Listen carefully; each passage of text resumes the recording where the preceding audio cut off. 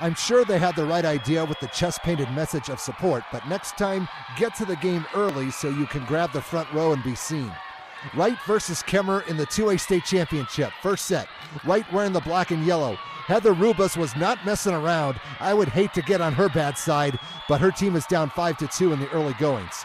For a while, she was bringing the Lady Panthers back by herself. This is almost the same play, and it had the same result. Boom! Someone needs to block that. They still trail 6-3. Skipping ahead, this was a match of the last two state champs versus each other. Roxana Kelly was on the state championship team for Kemmerer 2 years ago, and she and her teammates want their title back. They need 3 more points to catch up. It's 21-18. But the opposition was not taking any of that.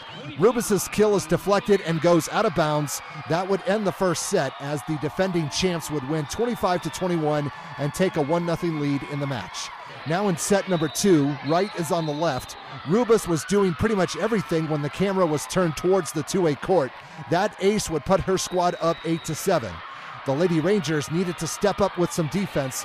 Grace Gregory with the rejection. That's the spark her team needed, and they would take a brief lead 13-12. But that spark would be snuffed. Cody Edwards is dealing, and she's serving up aces. That will swing the pendulum the other way almost every time. The Lady Panthers would reclaim the advantage. It's 14-13. What can go one way can also go the other. Michaela Krall is going to return that favor. Kemmerer would go on to win the set 26-24 to tie the match at 1, making them the first 2A team to win a set against Wright all season. We move on to set number 3. The Lady Rangers are on the near side. Gregory's kill is blocked, but the ball goes out of bounds. They will take a point any which way they can because they trail 20-12. The Lady Panthers could play that game as well. Rubas knocks one off of a defender's fingertips. The end result is a point, and that makes the score 22-13 at this juncture. Let's get someone new in these highlights. How about Katie Stroshine? The senior wanted to end her high school career on a good note. Wright would win the third set 25-15 to take a 2-1 lead in the match. Set number 4, we got to this one a bit late because we were occupied with other matches.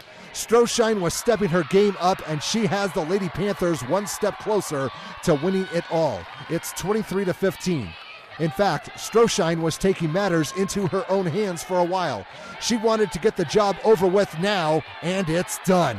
Wright repeats as state champs, winning this one in 4 sets, 25-21, 24-26, 25-15, and 25-15.